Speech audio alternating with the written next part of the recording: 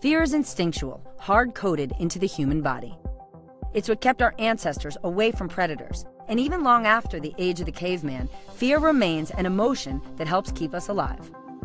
With such an important responsibility, fear elicits powerful reactions within us for both the mind and the body. This is Your Brain On, where we explore how the world affects our brains and ourselves. At its root, fear is just a chemical reaction in your brain. When your senses perceive a possible threat, like the sound of a snapped twig in the woods, your amygdala activates to assess the context of the situation. This begins what we know as the fight or flight response. If your brain decides the potential threat is indeed something to fear, often outside of your conscious awareness, your amygdala sends a distress signal to your hypothalamus, which in turn alerts your sympathetic nervous system by sending messages to the adrenal glands. Hey, something's wrong.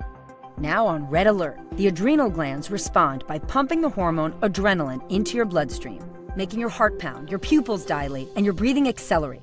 This increases oxygen pumping to the brain, helping you feel hyper alert.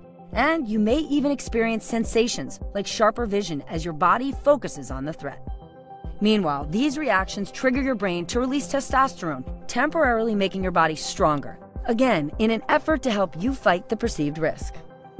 If your brain feels you're still in danger, the hypothalamus releases a hormone that travels to the pituitary gland, triggering the release of adrenocorticotropic hormone, or ACTH.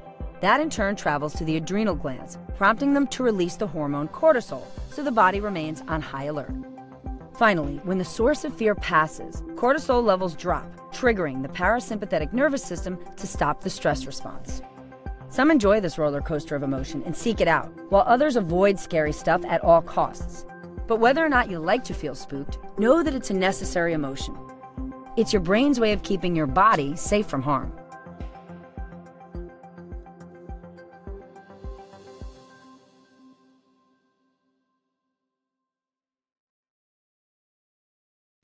Hey, NBC News viewers, thanks for checking out our YouTube channel. Subscribe by clicking on that button down here and click on any of the videos over here to watch the latest interviews, show highlights, and digital exclusives. Thanks for watching.